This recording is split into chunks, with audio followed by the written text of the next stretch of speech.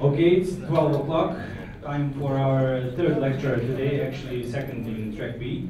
Thank you for coming. Mr. Mark Baker, representing the diversities within the PHP community and the person behind PHP Office.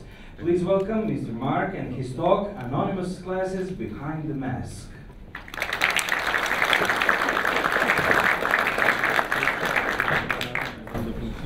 Thank you, people. Let's see first off if the technology works. Yes. A little bit jerky, but it works. So, PHP 7 introduced a brand new feature to PHP called Anonymous Classes. How many people here in the audience have actually used Anonymous Classes? So, we actually have a few hands going up. They're very useful when you can find a use for them. There are some valid use cases. I use them quite extensively in testing as an alternative to creating mocks. But first off, it was only a few hands went up, so most of you have never used anonymous classes before. So what are they?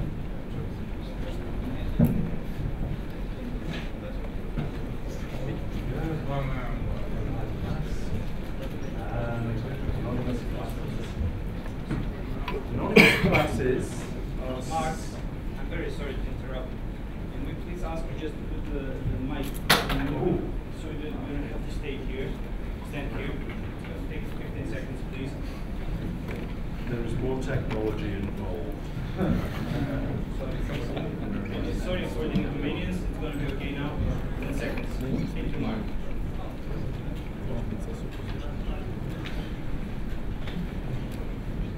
Is this working? No. 10 more seconds, please. So, can people hear me at the back? No? Yes? No? Unus, duo, tres. Great! High five, peoples. Technology is wonderful. Okay, anonymous classes, in the same way as we define anonymous functions, we define them in line within our own code. We don't use separate class files for them or anything like that. We define them as and when we need them. We define them in code.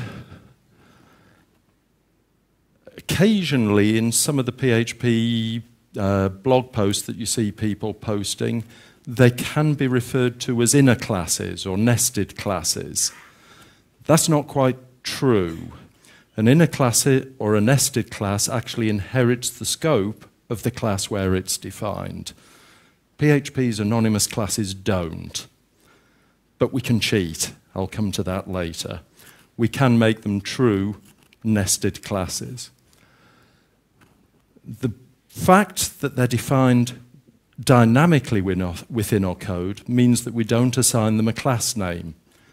PHP gives them a secret name internally. So we're defining something, a class, without a name. How do we actually use it? We can't do new XYZ because we don't know what XYZ is in this case.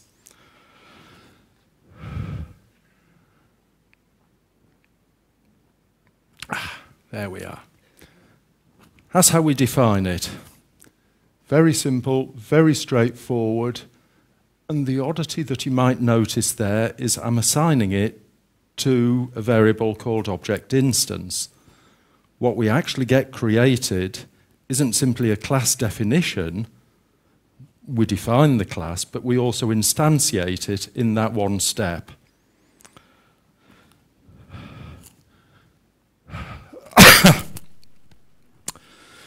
So you can see from that, we don't have a name for the class. That's internally assigned. You do need to remember the trailing semicolon at the end of the definition. Hopefully your IDE will tell you if you've forgotten that. And we pass in a set of arguments to the definition, which are used by the constructor of our anonymous class which then returns the instance. The name that's assigned internally to that class is actually a reference to the point in PHP's internal memory where that class is defined. So it does have a name, but it's not a name you're going to use. It'll be something like anonymous at 1386A5B72. You're not going to use that in real life code. So it actually instantiates for you. That is actually quite significant, but again, something I'll come to later on. I'm not sure how easy it is to read the code at the back there, or even at the front. Code never comes out well on slides, but I will post this on SlideShare, so you will be able to read it at your leisure later. But there's an example of creating an anonymous class. I'm creating it within a function, but I'm passing in an array of arguments to be used when it's instantiated. I can then call the function multiple times and it will create instances of the same class because of the position in memory is the same. It's the position in memory within this function definition. This particular example is simply a formatter. It implements the toString method so that I can echo the instance of that particular anonymous class and it will display something for me. In this case, as straightforward as that. I pass it a set of latitude, longitude values, and I use the echo to actually display the output. It's not something I particularly need. I can throw it away afterwards. It's just a glorified decorator. So when I run that,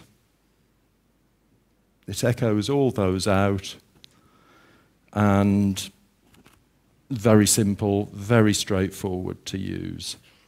A bit overkill, not something you particularly need in this case, but simply as an example of how to create, instantiate, and how to call the methods in that class.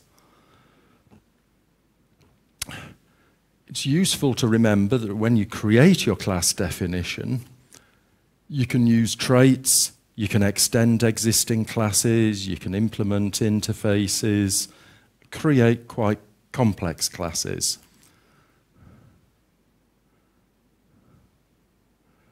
So I had a bit of fun waiting in an airport one time, creating an anonymous class factory.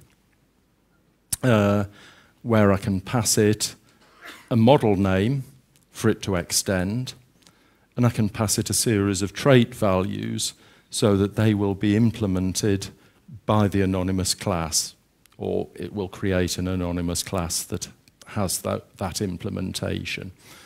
So in this case, it will extend the user model, it will apply a soft deleting trait to it and an auditable trait to it, and create me a class instance or an instance of an object that fulfills all that. That is a basic set of the traits. It's a basic user model.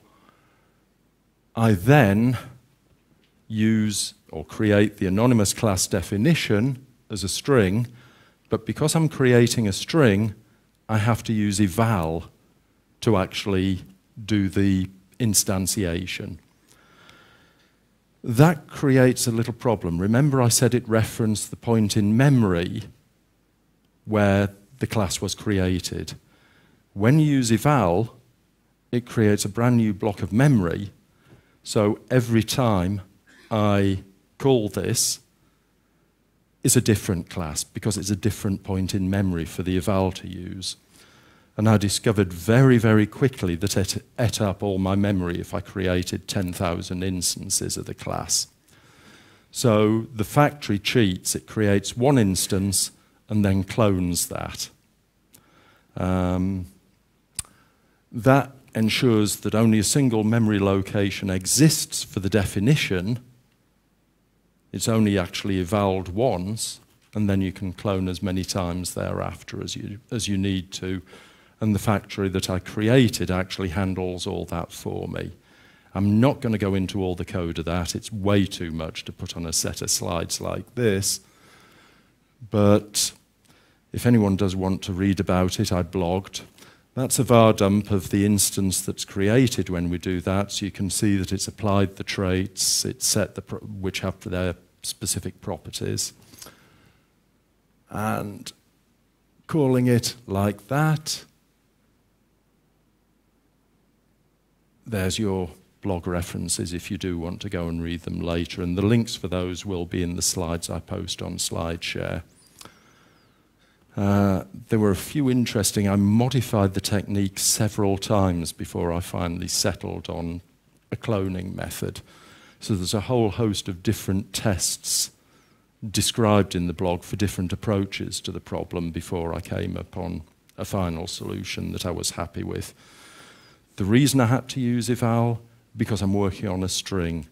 And the folks in room 11 on Stack Overflow, which includes a lot of PHP's internal core developers, confirmed that that was the only way to create an anonymous class from a string.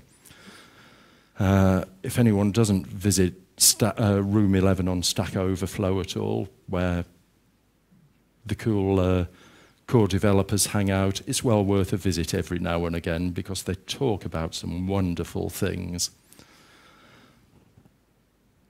So, when we have our user controller that accepts an argument of type hinted as user model, we can actually pass in our anonymous instance because it matches that signature. It extends from user model. And I can create any number of models I want with different traits. I can dynamically modify the traits as necessary and create all kinds of different extended models with different traits as and when I need them, dynamically defined, and use them as I need to. There are a few limitations, though, to anonymous classes. They're not a be-all and end-all. When I first started playing with them, I thought, wow, they're wonderful. I can use them for everything. I don't have to define another class as long as I live. I can use anonymous classes for everything. Well, not quite.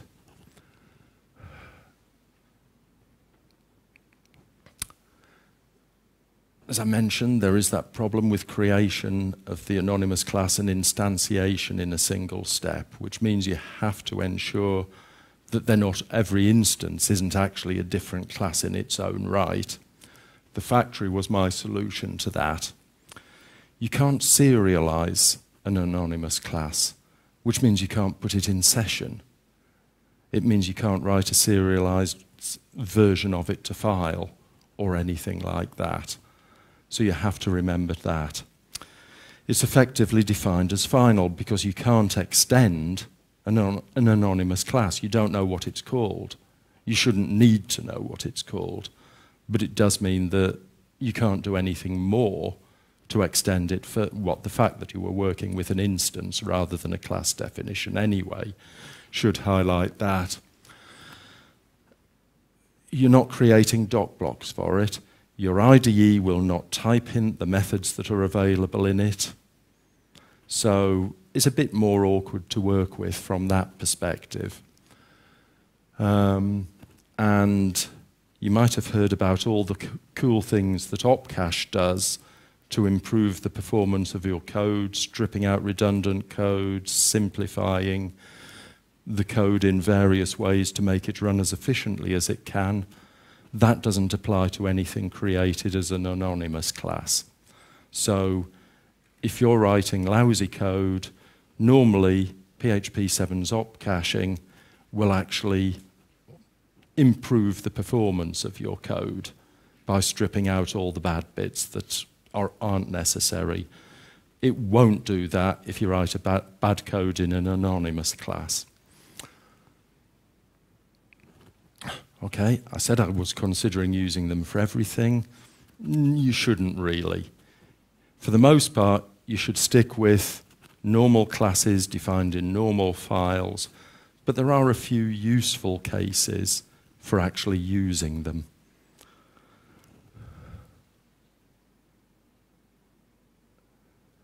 I've listed a few of them there. I've got examples of a couple of those.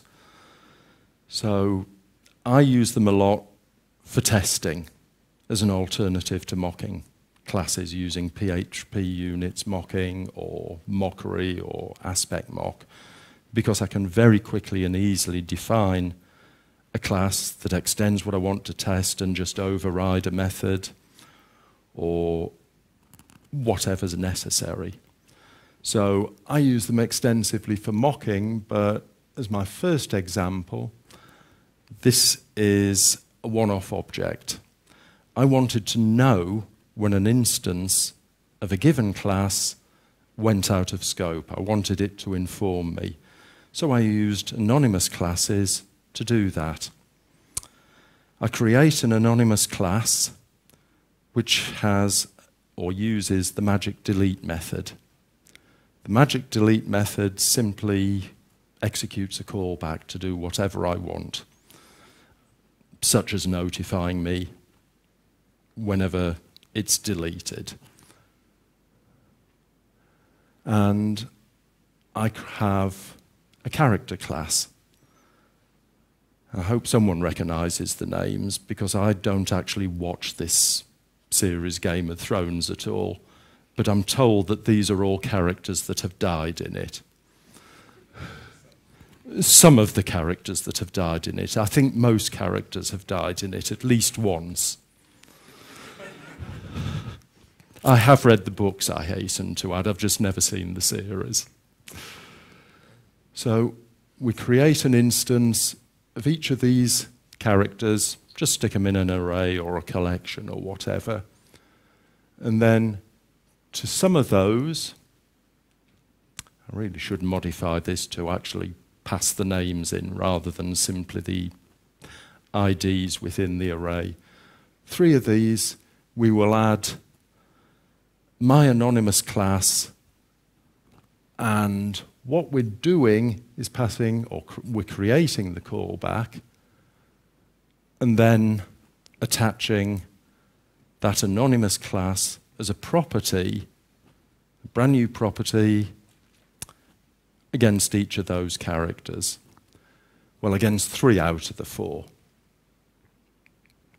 And then we're unsetting the first 2, so they will go out of scope and the class will be deleted, and with it all the properties, which includes our anonymous class property. So when we actually execute it, as each character gets deleted or killed off, and then we've finished. Except we haven't. The script continues executing, and then as it terminates, the last character that we've got it attached to goes out of scope as the script terminates, so we get all those messages displayed. Now we could do 1 or 2 other things with that, but it's just a simple way of demonstrating a throwaway use of an anonymous class. It's not being used for anything in particular. We don't need a fully defined class to work with it.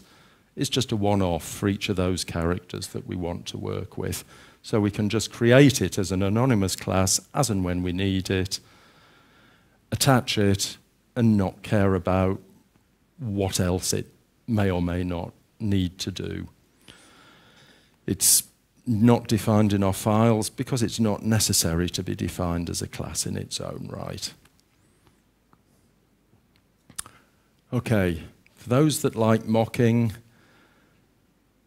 anonymous classes provide a great way of mocking, much, much simpler than PHP unit. There is a very good blog post that Matt Brunt, one of the PHP Midlands organisers, wrote about mocking mocking classes and creating stubs using anonymous classes that's well worth a read. Again, the link's in the slide share. You can follow it up later.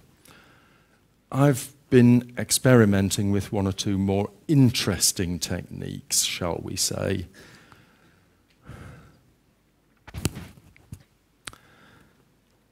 I mentioned inner classes. An inner class is an anonymous class that inherits the scope of a class. So if we have a defined class, we can inject an anonymous class into it and use that to capture the scope of the class that it's injected into, or of the instance that it's injected into. This is an example of a library I created called SpyMaster. SpyMaster creates an anonymous class which it then inserts into an instance of a class we want to look at, and it can capture the scope of that by reading all the property names, reading all the method names, and it allows us to look at those properties, perhaps even change them. At least being able to look at private and protected properties so that when we test a method in the normal class, our SpyMaster instance allows us to check the private properties and protected properties of that class to see if they've changed as well. This is a slightly more complex one because it collects a list of the private and protected methods of a class, of the instance that it's injected into. And we have an invoker. It creates an anonymous class with an invoker which allows us to actually execute any of those private or protected methods from outside of the instance. So private and protected no longer needs to mean private or protected. We can actually execute individual private methods as part of our tests if we want to. And so we can test each individual method within a class irrespective of its visibility. That's its use.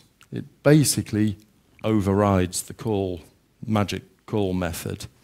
We could get it to include calling just in case the class we're extending has a call method already, but it works slightly differently in that it's used reflection to pick up on that and get the list, and it then uses reflection to pass through. So we create a class that we want to test. We call SpyMaster, passing that in so it can create the anonymous version.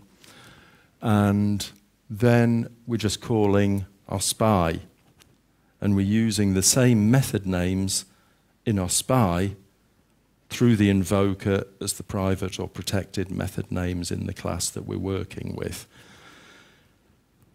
Again, when you're testing, that can be very, very useful, particularly for getting specific access at unit test level to complex methods that need testing in isolation.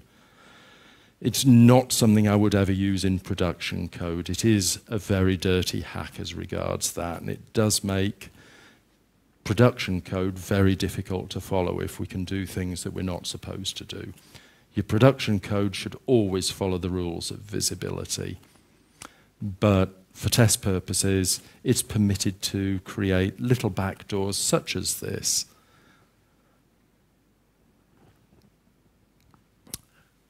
Okay, again, a couple of blog posts for people that do want to read more about this. I get the feeling I'm talking very quickly and going through a lot of this material.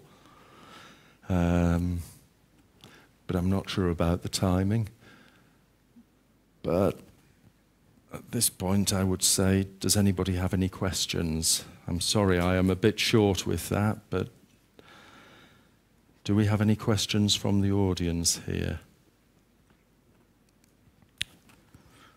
Okay. What I have found with anonymous classes, when I'm working with them, is that they are so useful for testing. I try using them for other things as well. I can create them as service interfaces, extending or implementing an interface definition, and use that as a one-off to stub all manner of things, such as the database or whatever that I'm working with. But you can use them in production for similar things.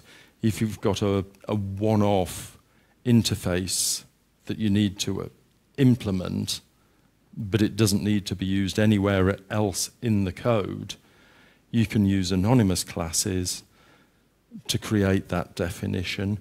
You can use the eval method to actually instantiate it as and when you need it, and that will give you something that can be dependency injected into wherever it's needed, so you can create new services on the fly, all manner of useful things like that, and just call them when you need them. Your main services will still be the same, but just as a one-off for whatever purposes, such as a mailer that sends to dev null just for test purposes, when you're working with the code, or if you want to suppress something, you can create extended classes that overrides the public methods just as one-offs to suppress them or to change their behavior dynamically. Okay, I'm sorry that felt a bit short, but unless anyone has any questions, I'm done. Oh, and we do have a question as well.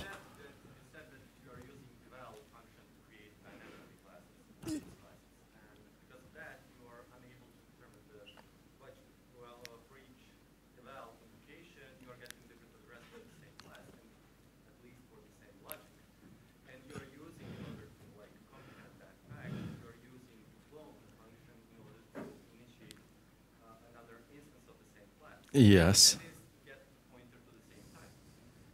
Now, the other question you said is that even though in the design time we are not aware of the name of the class which is being created, that is the point of the anonymous. Yeah. PHP in the runtime assign the name that this we can acquire the location, the memory location of the type. So why don't you use the reflection when you eval for the first time the anonymous class? Why don't you use the reflection to get the dynamic name of that class and use, instead of cloning, you are using initialization of the class by its name? I could do that. It is possible, yes. That was one of the options I did look at when I was experimenting with it. But I found that performance-wise, it was actually easier to build up a hash table of the individual classes that I had created and then clone from that reference. It meant that I didn't have to constantly be checking with reflection every time I wanted to do so. But it was something I did a lot of experimentation on different approaches to how best to do it. And I based it purely on which of those multiple different approaches provided the best memory efficiencies and speed efficiencies for me. Memory-wise, using reflection would be fractionally faster, fractionally better performance memory-wise, but building a hash table was better performance-wise, speed-wise. And I was working with a set of 10,000 instances that I was creating in iterable loops. So performance made much more of a difference when I was taking that approach.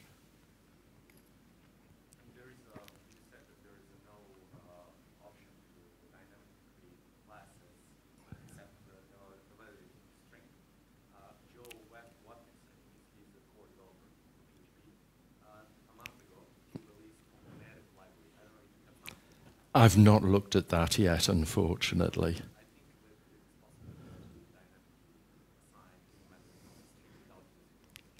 It is on my checklist of things to do, but yeah.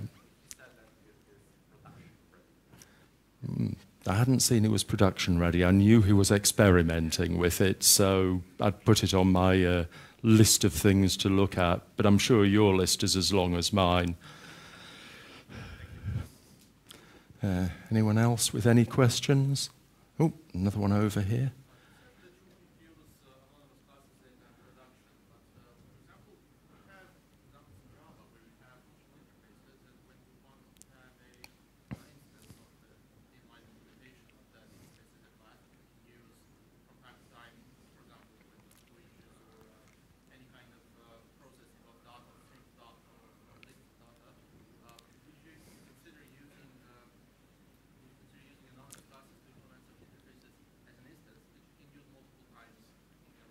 Yes, I would. It's not so much a problem with using anonymous classes in production. There's certainly some valid use cases for that. I'm beginning to find I use them too often in production. It's more one or two of the dirty tricks when it comes to being able to access or execute the private and protected methods and properties, which is very useful in testing, but I don't think that should be done in production at all. Overriding visibility, whether using reflection or whether using my spies in a production environment, I think is breaking the covenant of visibility that's defined for the classes. Incidentally, there is a rather dirty trick that I also use, which allows you to extend a class that's defined as final. Now, again, that is not something I would ever use in production. It's declared final for a reason. But for test purposes, it can actually be quite useful to do so. So again, using an anonymous class, and in this case, I intercept the composer autoloader, load the class definition into memory as a string, build a class that extends that as an anonymous class. So I've bypassed the autoloader completely. It's a dirty trick, it works very well, and it allows me to test something that's very difficult normally to test. But again, I would not use it in production code, only for test purposes. Because that class has been declared final for a reason. And overriding that, again, reflection does provide a mechanism for it. Again, I believe it intercepts the composer autoload to do so, or at least better reflection does, the Rove better reflection library. I believe Doctrine does something very similar as well. It's not something I would normally look to do in production. If a library has declared that class final or that property as private, it should be respected at the very least and only overridden for the most extreme reasons or for testing. Yeah. Okay. If that's everyone, I will be around for the rest of the day so I can answer any other questions that you might come up with. Just seek me out wherever I am. And I think lunch is probably approaching ready now, so yes. One benefit of my finishing early is you get to queue before the other room. No, it's okay, Mark. Thank you very much. I'm gonna...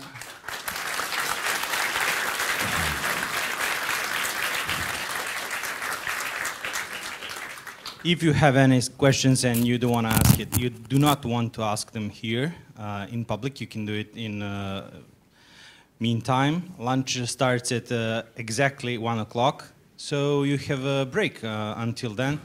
Enjoy the beer, enjoy the pool. Please visit our evaluation pools and take some time to give us your feedback. It means to us a lot. Thank you.